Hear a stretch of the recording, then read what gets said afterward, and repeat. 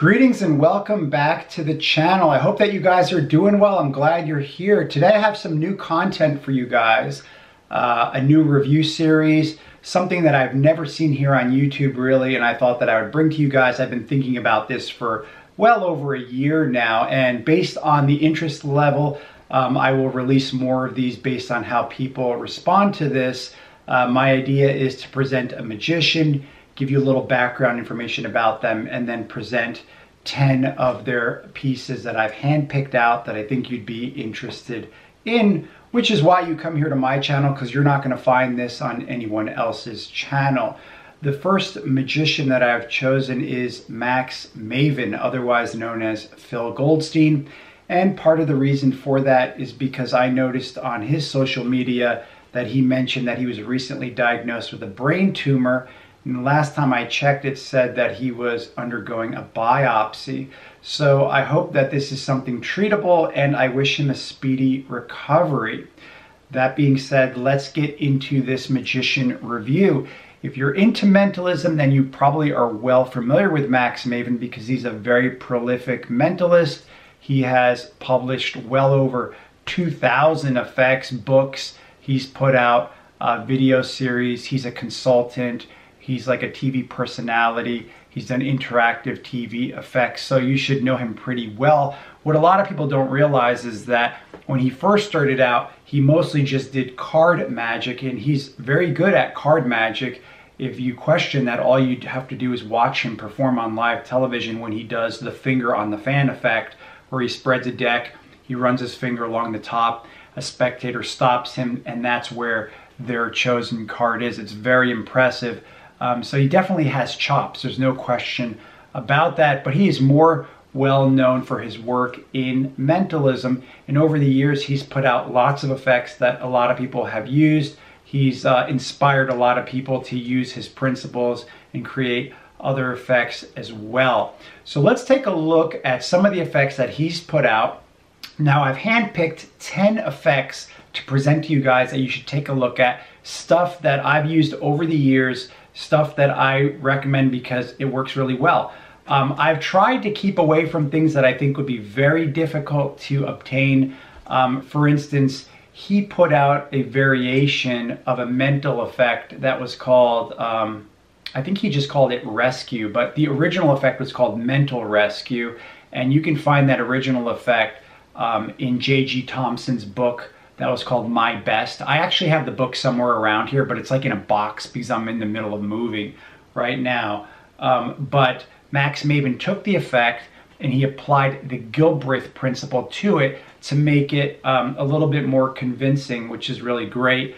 The reason why I didn't even consider that as part of this top 10 list was because that was released as a bonus item on EMC 2010's live lectures, which if you had bought that back in 2010, then maybe you have it, but I don't think you could even obtain it anymore. I don't think it's even available anymore.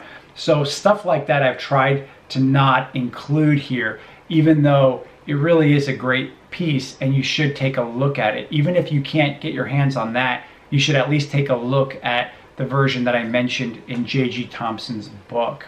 Anyway, like I mentioned, most of the stuff that I'm hoping all of the stuff that I'm mentioning to you guys on this top 10 list is stuff that you can still buy, get off of eBay, or from someone else that you may know.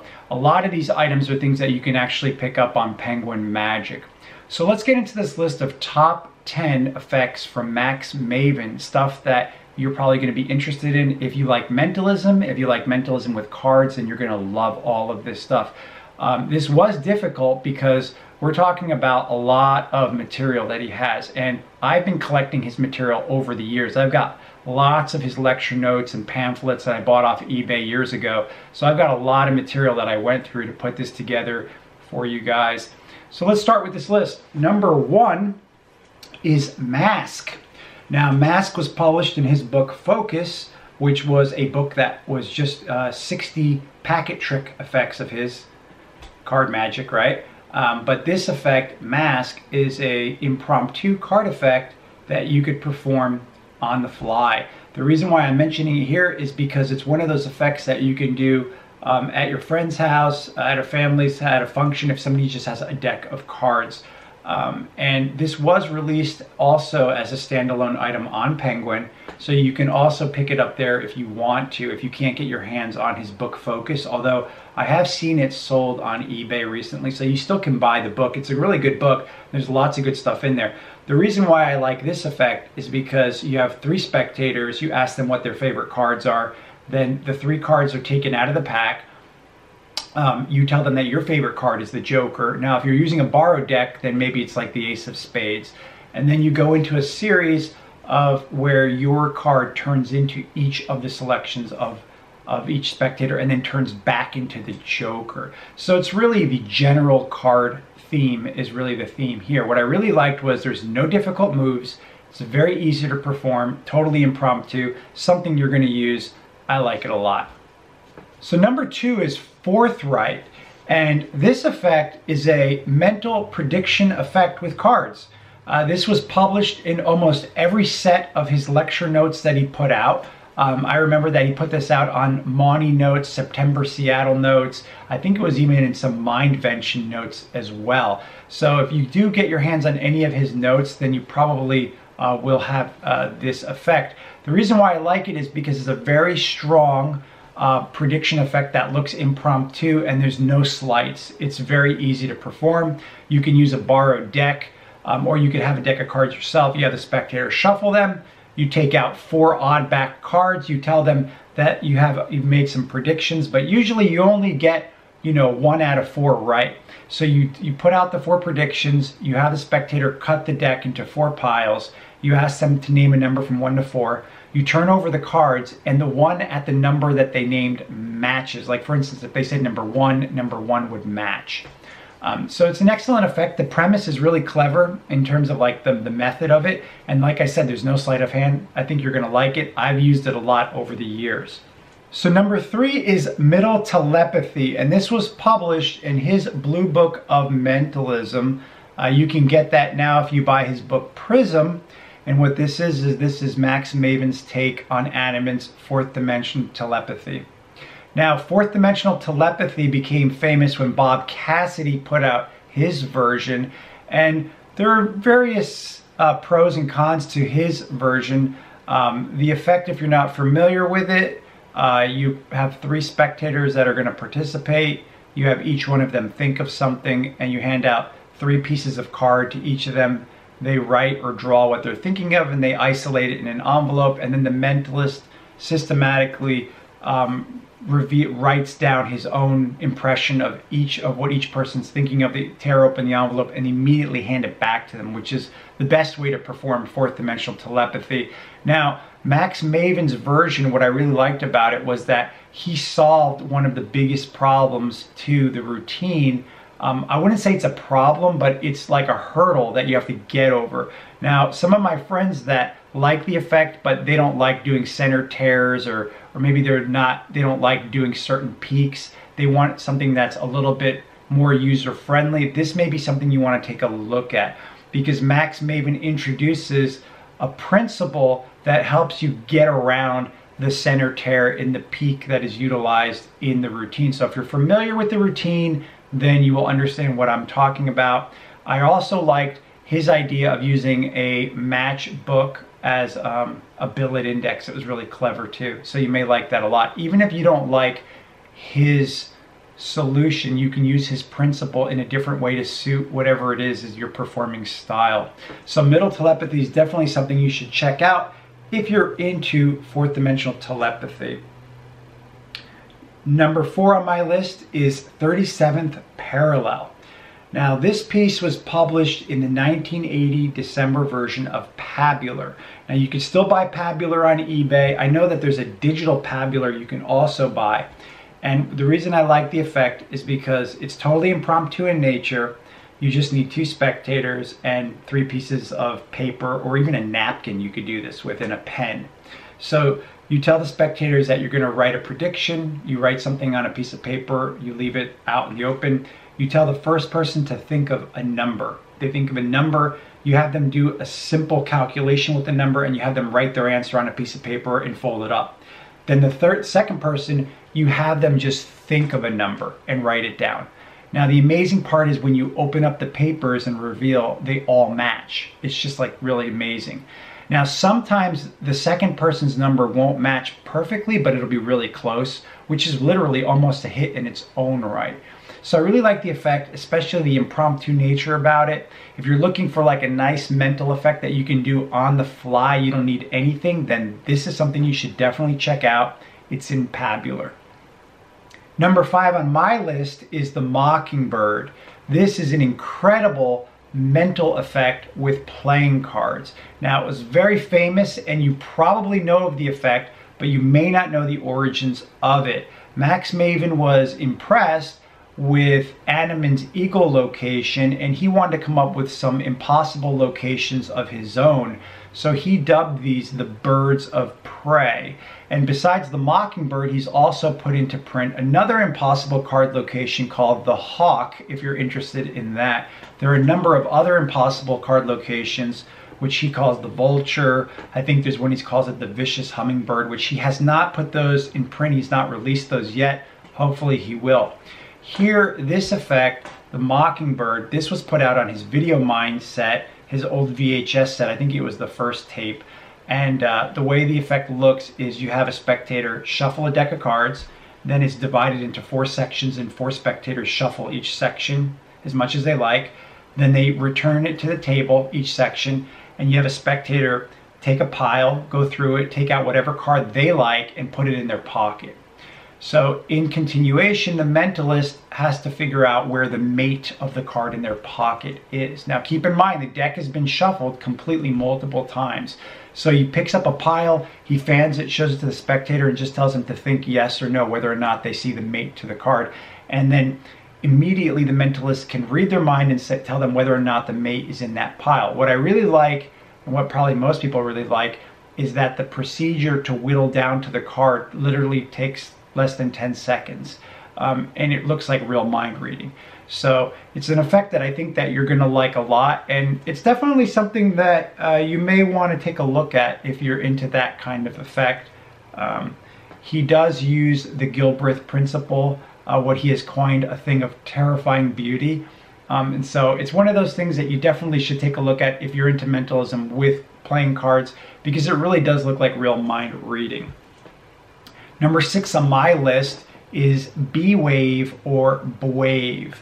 Now, Max Maven published this in 1992. I think it was called his Music City Notes is where he published it. He did also release it as a standalone item in his lectures, and I think he had Tone Onasaka sell it in Japan.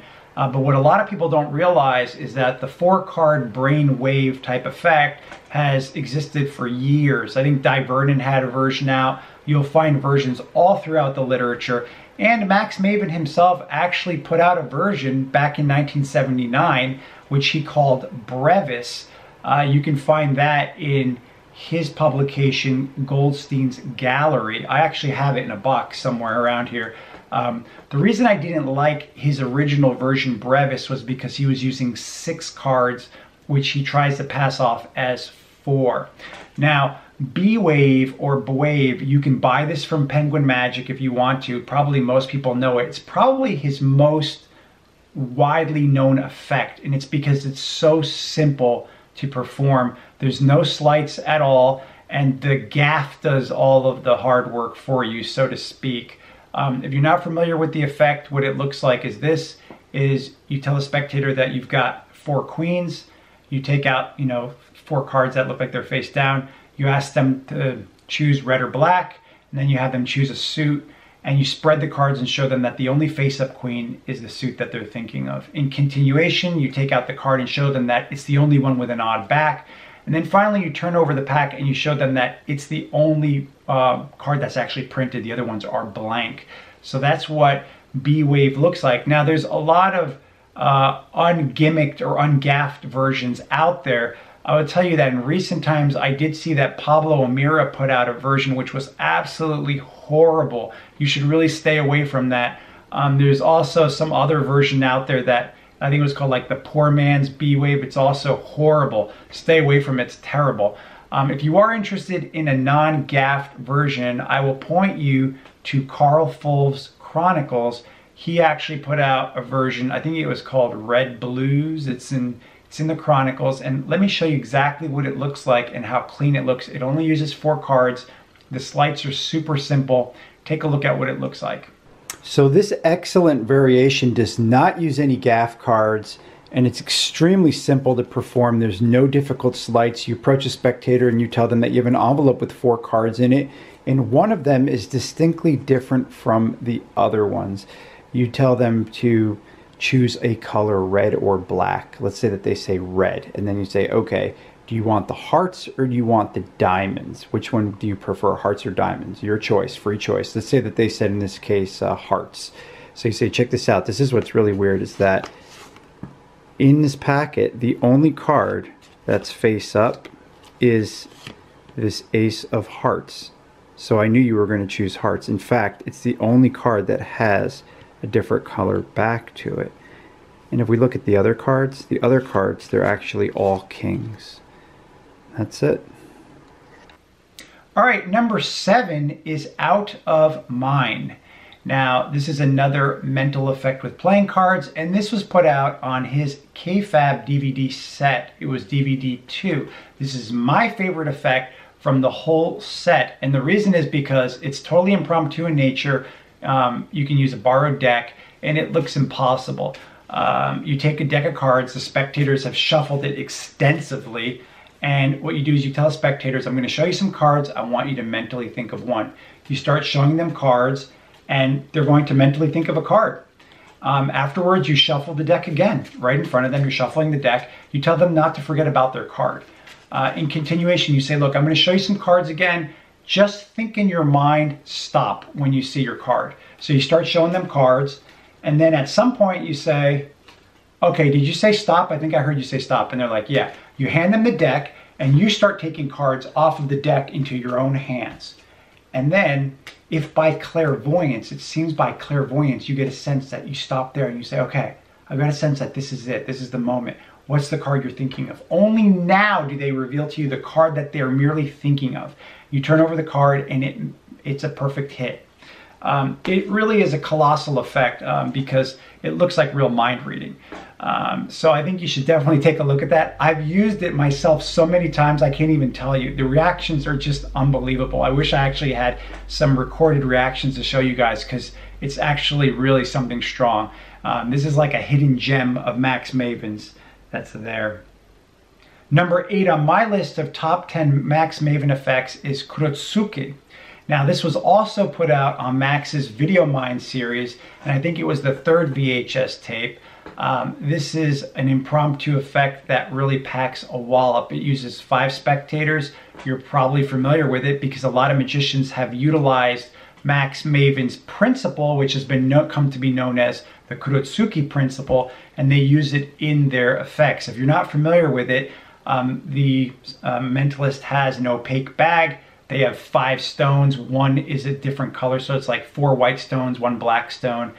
You have 5 spectators. Each one reaches in and takes a stone. They hide it in their hand, and you mentally can tell who has the odd stone. That is the effect. Now, some people have tried to put out different versions of this because they didn't like the outs that Max uses in his original effect. And I'll tell you that a lot of those versions are horrible. I will recommend that if you are interested in a different version where you will immediately know when the spectator has taken out the odd object, I would recommend you check out Christopher Taylor's version, which he did put in print. I don't remember the exact name of it at this point, but I remember it was very clever, and you will immediately know when one of the spectators has taken out the odd ball. The nice thing about the effect is it can be completely impromptu. You can do it with just like a lunch bag, like a paper bag, and just any objects that will fit in your hand as long as one is different from the other ones. The original version is perfect the way it is and gets really good reactions, but if you are interested in a more robust routine, I will also recommend that you check out Alexander Dakova's routine called Totally Stoned. I think that's what it was called, at least. That routine utilizes a devil's hank, and it's a little different than Kurotsuke, but it is based on that effect. the way that it looks like is this, is that you put out a prediction and you take out a hank, which of course is gonna be the devil's hank. And here I'm using the devil's bandana. This is another product that was recently put out this past year. You have 7 stones. Like for instance, you have like 3 white, 3 green, and then like a black stone. And what you do is you put them in the hank, you mix them up, and you have 5 spectators each reach in, take out a stone and hide it in their hands. And then you open up the hank and there's 2 stones left over. Now, just like in Kurotsuke, you're able to tell who has the odd stone. And because you're using a devil's hank, you'll know exactly who has the odd stone. And then as a kicker, the 2 stones that are left in the hank match your prediction, which is really nice. And the effect, it's just really sweet effect because there's 2 stones left over in the hank. It definitely does clean up a lot of the issues you might have when you use a devil's hank. Now, if you do have this product and you're curious about, what can I use it for? Because you've probably seen reviews of it, but nobody tells you what to do with it. Nobody tells you any good routines to use it with. That's why you come to my channel, right? I'm telling you to check out this effect by Alexander Dakova. Totally Stoned, you're gonna like it a lot. All right, moving along. Number 9, we have Monaural, which was published in Max Maven's book Fifth, which was part of the Lisp series. Now, this is pocket mentalism at its best. I consider this to be a hidden gem and one of my favorite effects of Max Maven's. You approach a spectator, you take out a pocket-sized address book, you give it to them and you tell them to look through it. They're gonna see names and numbers, addresses. There's over 70 in the book. You tell them to just mentally think of one. So they mentally think of it and to mentally send it to you. In real time, you read their mind, you tell them the name they're thinking of, and you can even reveal the number. All the phone numbers are different too, which is great. So there's a lot of principles at work here, and just in usual Max Maven fashion, it's very clever. I really liked how he interwove so many ideas in this one routine that there's very minimal memory work required. So you would imagine something like this would require a lot of mental gymnastics or memory work, and there's very little of that required to do the routine. It's extremely clever. I've used it for years and I still go back to it all the time. Even though carrying an address book may seem a little bit strange, it's definitely worth it just for this effect alone. So you should check that out if you're looking for something that sounds like this.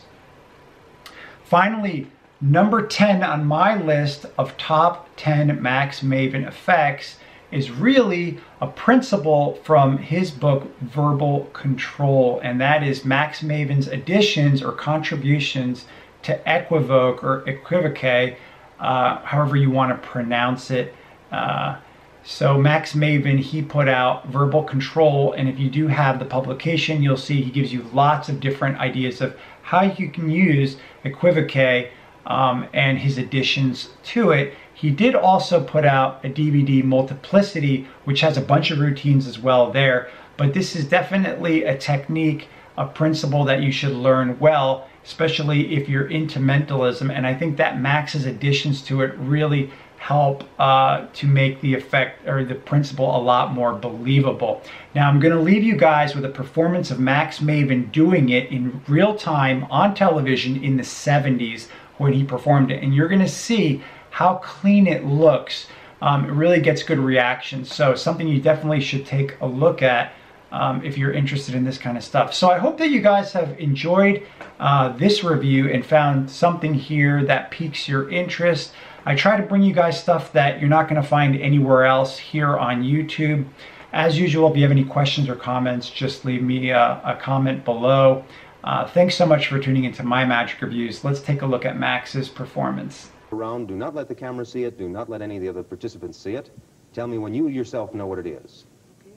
Would you replace it among the others? Now, Pattis, we've only got 5 symbols and you've placed it on the bottom. You've made it far too easy. You'd better mix them again so that the location is totally lost. And then rather than my handling the symbols, I'm going to ask you to hand them over to Jim. Okay. Jim, would you take the 5 and deal them out in front of you, face down in a row in any order you like? At this moment, I think you will have to agree, Jim, that there's no way that anybody could be sure as to which symbol is where Right. And the only one who would know which symbol belongs to Pat is Pat herself. Right. And even she doesn't know where her symbol is because the cards are face down. You must trust your own intuition here, Jim. But I must find out from you if you're a right-handed or left-handed. Right. Right-handed. In that case, would you take your left hand and push one of the 5 forward? Are you sure about that? You may change your mind. That's the card. All right, take your right hand and push a different one forward, please. From anywhere. Now, you've pushed 2 of them forward, and I want it quite clear I didn't make you choose those 2. Did I? No. All right. Would you like to exchange either of those 2 for the 3 remaining, or are those the 2 you're happy with? I think I'll change the first one I pushed. All right, please do. Now, you're satisfied with those 2? Yes. I could not have possibly made you pick those 2. No. All right. We'll put these 3 away. You pick up the 2 that you like, but do not look at them. Just hold one in either hand. This is an impulse decision. When I snap my fingers, you must give one away to me. But please, it must be your own choice. Not my decision, yours. Are you sure? Yes. You're positive? Absolutely. Would you like to trade? Not at all. All right. You're holding one symbol, and in just a moment, I'm going to ask you to look at it. But before I do, 2 things. First of all, I must know, was that your own decision? Yes. I didn't make you take that symbol for yourself. No, you didn't. It was your own choice. Yep. You'll also recall that Pat is thinking of a symbol.